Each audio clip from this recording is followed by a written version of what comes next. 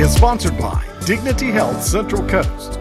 Pregnancy is a special time in a woman's life, and in order to have the most healthy pregnancy possible, it's vital she talks to a doctor even before she becomes pregnant. Dr. Kromhout explains why. Preconception counseling is about making sure that people are in the best condition, emotionally, physically, that they can be before they get pregnant. It gives us the opportunity to prepare them for pregnancy before they get pregnant to make sure that there's nothing that needs to be done. Rather than reacting to any complications or problems, we can predict them and avoid them. Doctors recommend preconception counseling about a year before you plan to get pregnant. The earlier we have that opportunity to check in with them, the more likely we are to make sure that they have a healthy pregnancy with a good outcome. We do recommend that they be taking folic acid prior to conception, ideally at least 400 micrograms of folic acid. Folic acid is a B vitamin. It's available at any of the drugstores. If a person buys a prenatal vitamin, it's going to have enough folic acid in it.